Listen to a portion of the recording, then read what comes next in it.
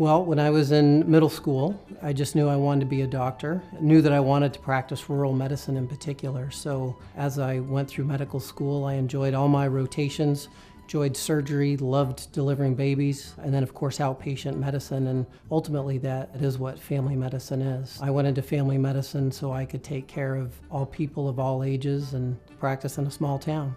I really enjoy working for a community hospital.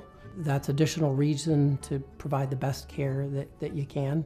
You know, medicine requires team-based care, but the essence of it, I think, really is family medicine. You know, getting to know your patients, working closely with your nurse and your medical assistant who provide additional information to help care for your patient. And then the other part of team-based care nowadays is immediate access to a lot of that specialty care.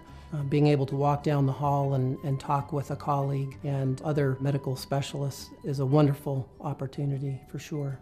What I absolutely enjoy most about my practice are the patients. I love getting to know people. I like to think I still retain a little bit of that small town approach. Understanding my patients is very important.